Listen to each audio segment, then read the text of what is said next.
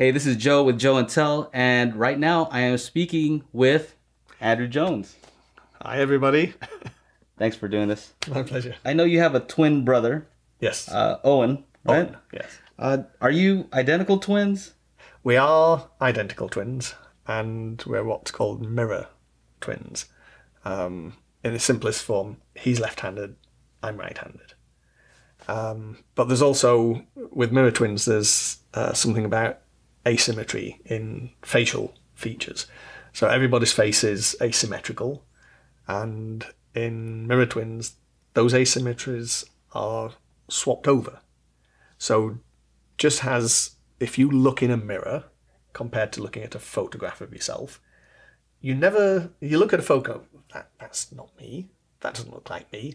What you see of you every day is what you look like in a mirror, where the image comes straight back at you. In a photograph, it's flipped left to right. So that's why you don't think you look like your photograph. Now, with a mirror twin, his asymmetry is opposite of mine. So if I see a picture of me, I think it's him. And same with voices. You never hear, if you hear a recording of yourself, that doesn't sound like me. You hear yourself differently compared to how others hear you. So if I hear a recording of me, then my impression is it's my brother. So it's good. So if I see somebody who I think is Andrew Jones, maybe I shouldn't just go up right away. It might not be Andrew Jones. Could well be my brother. Okay, Mr. Jones. And he's done a lot from what I've read about with THX.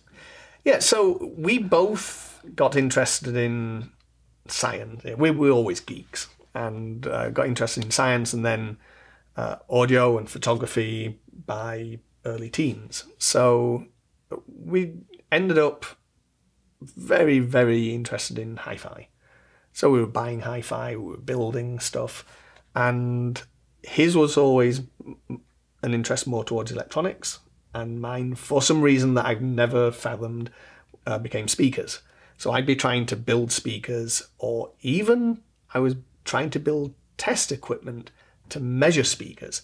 Because even at that early stage, before I went off to university, I kind of got into the thought that, okay, so I could build a speaker. How do I know if it's any good?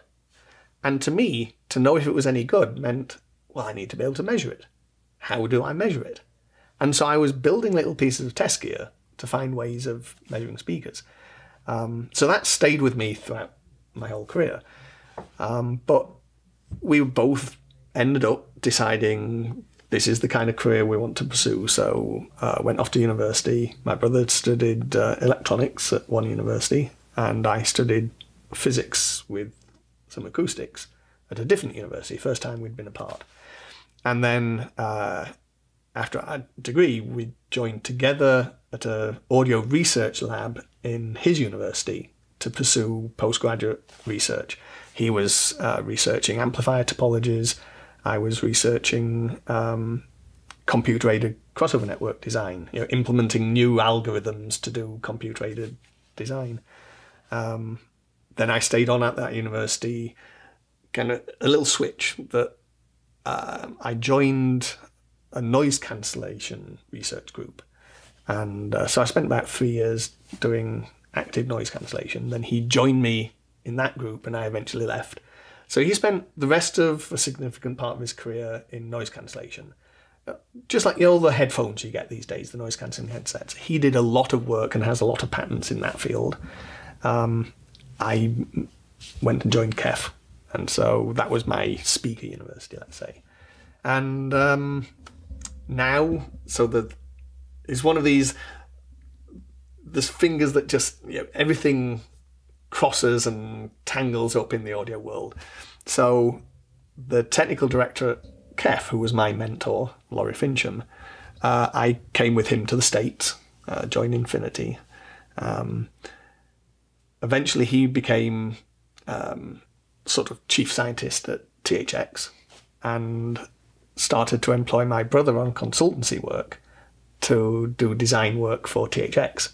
And he designed some amplifier topology that became the basic building engine of that amplifier. So it's all connected, and so he's still doing that amplifier topologies. That's a killer combination right there. Yeah. So I have some questions from Reddit I posted on Audiophile and Budget Audiophile that I'm going to be interviewing Mr. Andrew Jones, and if anybody had questions to post it there. Yeah. So Andrew Jones doesn't just listen to sweep tests. No. Okay. What's one of those tracks? Just one. So one very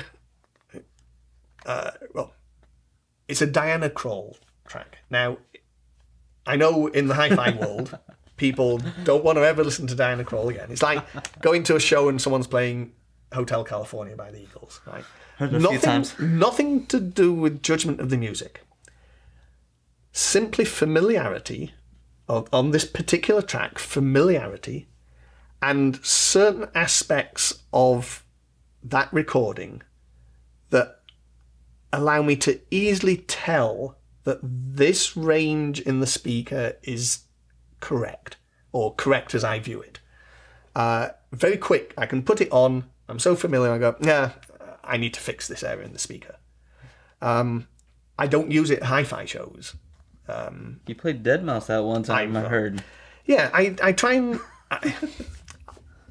I'm not an arbiter of taste for music. I have my ideas of what to play. I have also tracks that I find popular with people that are not always what everyone else is playing. That's part of the goal when you're doing a show. Find music that highlights the system, is musically interesting, not just to me, but to most of the people who come in. So that's why when I'm at a show, I'm the one stood up there picking the music, talking to people, playing. I want to see the reaction. Right. I want to see the reaction both to the sound quality I'm presenting to people, but I also want to understand, do they like that? Do they like my choices of music? I want them to have an experience when they come in. Like that, and I think it reflects in your speaker design also. I think it shows that you know what you like, what your preferences are, but you're also considerate of how other people are going to use that speaker. Well, that's it. So let's take hobbyist versus, let's say, professional, right? As a professional, you need to be commercially successful. So you need speakers that sound such that people will want to buy them. Now, therefore, am I deliberately designing something that I think will attract people? No. But I've been very lucky that the sound that I'm looking to get has been commercially successful, right? And sometimes you'll listen to some equipment and go, what were they thinking, right? Someone liked that, but not enough people to make it commercially successful.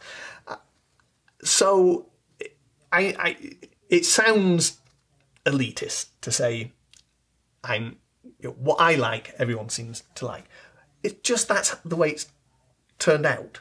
But it's definitely not I'm trying to commercialize the sound that I want.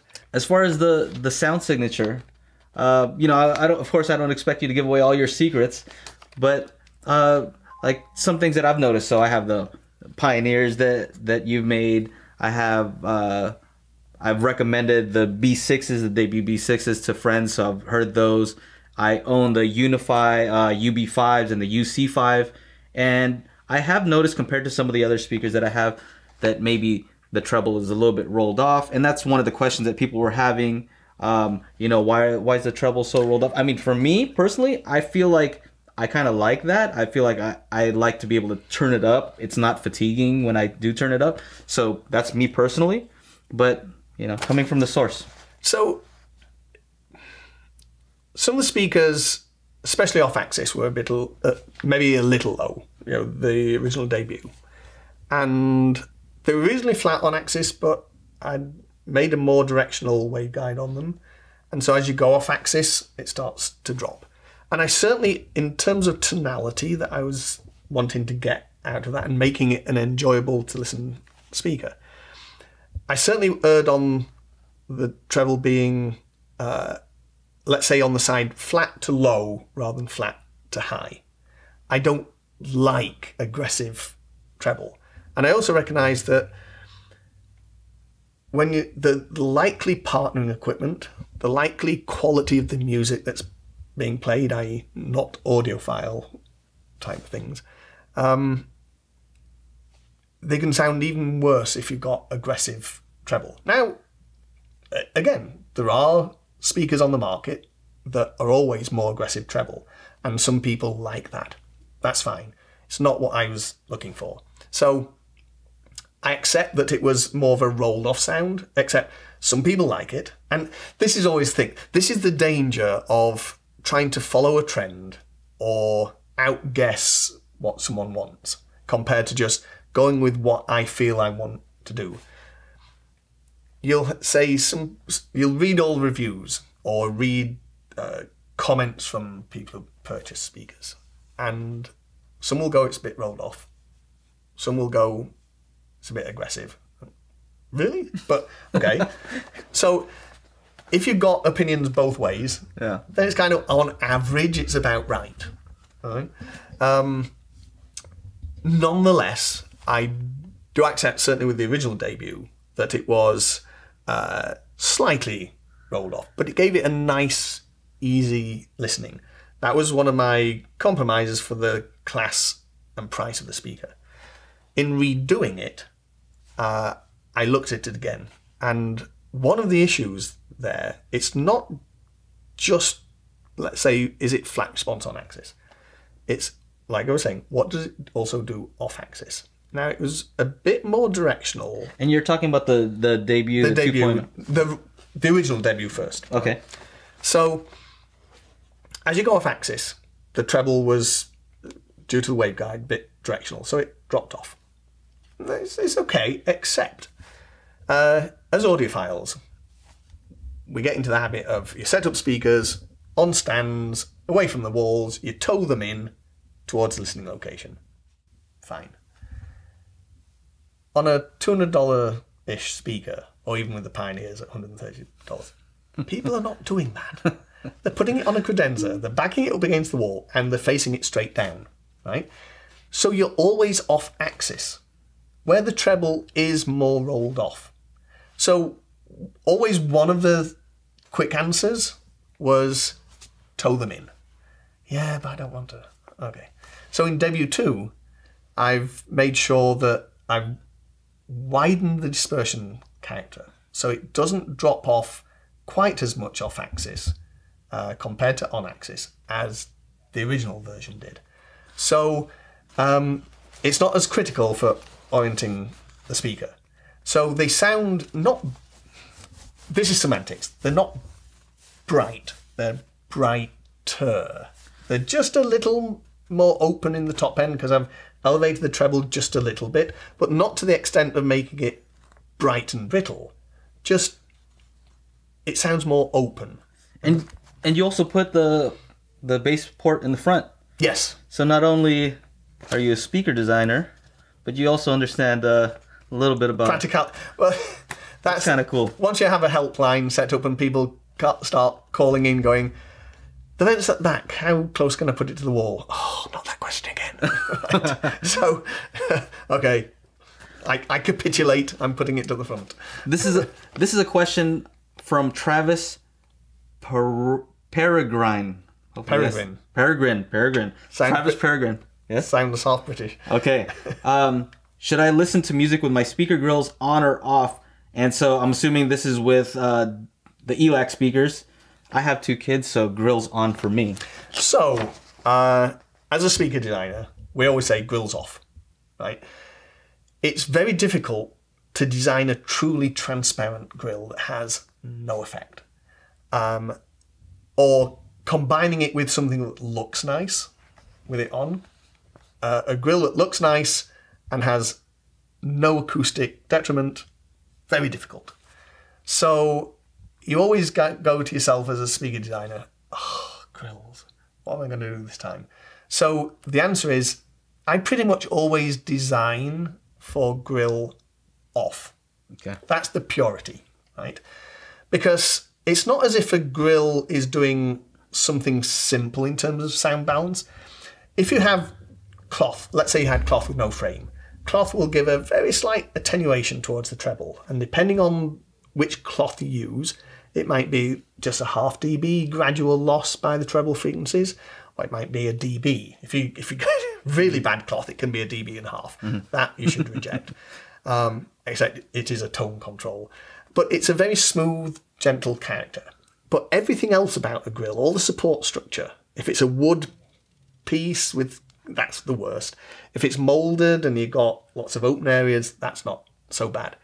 But it causes diffraction and wiggles, and you can't compensate for that. So the answer is it's always better off. There are very rare circumstances where speakers have been designed that they're right with the grill on because of the particular way they've designed it, but then it will be wrong with the grill off. So, simple answer, always take the grills off. Grills are for protection and to make it look nice, but they're not to make it That's so crazy. That's so crazy that it makes a difference with the grill. I mean, I've heard you talk about how the screws made a difference. Yes, yeah. That's amazing. Right. Now, how about, I've seen people actually take off the metal grill on the tweeters. I like them. I mean, that's protection for me. It is protection, and the important thing with speakers at this price point, either both in the stores but at home, especially protect the tweeter. You don't want people poking things in. So there's grills. Now, will that mesh grill make a small change? Yes. It'll also reveal a slot, a circular slot, where the grill went in, which screws up the sound, produces a dip in the response. So it swings and roundabouts. You change one character, but you definitely make another part of it worse. Some people even were taking off the whole trim ring around it, right? Now, I don't mind. If that sounds better to you and you've paid your money, fine. You've voided the warranty, but that's your problem. If you want to play doing things like that, that's okay. I think the question is, did Andrew Jones design it with the trim ring on and the metal on there? Yes. Okay. What's your message to somebody who is happy, or they think they're happy, with their TV speakers or their $100 soundbar? What's something that you would say to them, considering there's a decline in brick and mortar stores where they can actually go out and listen to them? You know, a lot of it is online. A lot of these speaker companies are actually going direct. What would be your message to them to maybe persuade them to? You know, that is a sad fact that brick and mortar is declining for hi-fi, because so many things that you purchase, they are, I'd argue nearly everything you purchase is an emotional decision. With hi-fi, it comes down to the emotion of listening to music. You can't experience that by purchasing online. You only experience it once you get it home. So that's a problem. That's a problem for all of us in the industry. We're all selling through some online stores, through Amazon, because of the declining brick and mortar. And it's difficult. So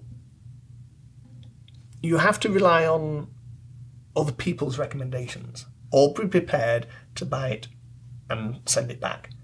And that in itself is a different business model for all us in the hi-fi industry now, because normally you only bought it once you knew you wanted to buy it, but now you're buying it because you don't know if you do want it, and so somebody's got to handle returns, right? So I don't really know what that answer is, other than enough people recommending something. But then, who do you listen to for those recommendations? I'm trying to figure this out also, because people are more than willing to buy a 70-inch 4K TV, the newest UHD, HDR TV, but they don't want to buy anything, sound-wise to improve that. And that's something I personally... It's because, partly, the idea that they're just listening to their TV speakers. It's because they've never had to had an opportunity to hear better and understand what that can add to the experience. You go to the movie theatres and you got great sound. They've never had that at home, never thought you could approximate that at home, never listened mostly to anyone who got that at home. You know, just if you go looking at homes, buying a home, or you look at these programs on TV about home buying, have you ever seen anyone who's got a hi-fi system in any of I these always look for it. I always look for it. You look at House, the program with that doctor. At least he got a hi-fi system in his office. You look at Suits, he'd got a clip system, right? So I spot those kind of things. So people haven't understood that the emotional impact of, let's say, a movie or just regular program on TV can be enhanced so much more if they upgrade the sound associated with the picture. I think what happens is when they go to the movie theater, my theory is they attribute most of it to the big screen and not so much to the sound. And yet a movie without sound sounds terrible. And there was a very interesting experiment done many, many years ago. They got 3 different TVs of apparently different picture quality. And you could come in and watch something on each of the TVs and rank order which one you thought was best. What they'd actually done, all 3 TVs were identical, but they've got a better sound system, 1, 2, 3. Good, better, best sound system. So what basically happened was the rank ordering went with the better sound. That's the crazy. picture was actually identical. So they understood, or they experienced emotionally more involvement and attributed to it must be a better picture because that's what they were told the differences were. And so the sound in a movie is critical, and it's just people haven't understood that can happen in the home. That's a demo that I do in my shop. I have a retail shop, and people always ask, why do you have all these speakers? And what I'll do is I'll play a trailer on my smartphone, and I'll have it connected to those speakers. I'll say, tell me how engaging this is. We're watching from a phone right now, right, but I have them playing through these big speakers. How does this feel? And they're just like, they understand at that moment, wow, the sound makes a huge difference. Yeah. So, something fun. What does Andrew Jones listen to at home? What is your system at home right now? Oh, the system. So, speakers are the original TAD Model 1 speakers. The very first design I did for TAD as part of Pioneer, along with a VTL big tube stereo amplifier, and a high-end Berkeley Audio DAC, running Roon Labs to source all my music. I do have a turntable set up, I just don't use it that much these days. So that's the home system. Do you find you're competing with yourself a lot of times? About you competing with your previous design? Certainly, we talked earlier about the competition. The competition generally is myself. I've done enough speakers through the years of all the different price points, all the way up to $80,000. So I have in my mind what sound I can get, and I'm going to try and get as close to that whatever I design, knowing that obviously I'm going to make compromises. So yes, it's so when I did the Adante speakers, I'd had in mind some speakers I'd done for Pioneer TAD a while ago. So what is new in ELAC's lineup? The ones that are imminent, actually gone to production right now, is the Argo Navis speaker. So we talked about wireless and powered. So this is, let's say, the starting idea was do an improved version of Uni-Fi, but at the same time make it self-powered. So it's 3-way active with a active crossover, but not a DSP. It's a analog active crossover. When you build everything in, like some of the powered speakers you've got the amplification is switching amplifiers, you've got the DSP built in there, you've got the DACs built in there. When you buy that, that's the best it's ever going to sound. You can't upgrade it because everything's all there. Plug in your source and that's it. So we decided to do halfway house between traditional hi-fi and all-in-one. So it's active for the benefits that gives. It's analog active crossovers, so that if you have an existing system with, let's say, a turntable, you're not digitizing the turntable inside the speaker, or digitizing the analog sound. And if you want to upgrade your preamplifier or your DAC or your turntable, you'll hear that improvement. So the speaker will continue to allow you to get better and better sound out of your system as you upgrade all the other components. So halfway house. And the bookshelf is $2,000 a pair. The tower is $4,000 a pair. So not your $100 wireless speaker, but it also has wireless capability. Beautiful. Yeah. Last question from Tao Lulu on Reddit as well. And the question is, when are you going to release the active version of the ELAC Uni-Fi UB5s? Well, so originally we were looking at simply putting an amplifier inside a Uni-Fi. And when we looked at it, when we looked at the cost and the marketplace for that, we realized that's not where we want to go first. We want to test the waters with Argo Navis. So superficially, it looks like we did an active version of Uni-Fi, but it's not. It's obviously it's 4 times the price, and that's because it's upgraded drivers and all the electronics and done as a very good sounding electronics rather than budget electronics. We were worried that if we simply activate the Uni-Fi, because the Uni-Fi was often being used with systems that are much more expensive than you would normally partner with a $500 speaker. So the system is sounding really good. And that was deliberate. Make the speaker so good that you can put in a lot more expense into the rest of the system and really get good sound. If you simply make a very affordable powered Uni-Fi, you put in lower quality electronics, you put in a DAC, you've limited it's not going to sound potentially as good as the system you would have been partnering with a Uni-Fi. So we thought, okay, let's just step back from that decision and go with something to prove to ourselves the potential of what we can do with an active speaker and see how the market reacts to that, and then go back and address what do we do as really affordable powered speakers. This is affordable in the context of you look at other higher end active speakers, but it's not affordable if you think that $500 was a good price for Uni-Fi. It's 4 times that, so it's not that market. Like I said, that was a deliberate decision right now. I would love to see some powered debuts. I would recommend it to everyone. Yeah, well, all you speaker bar people out there, never say never. Thanks for taking the time to do this. All right. I appreciate you.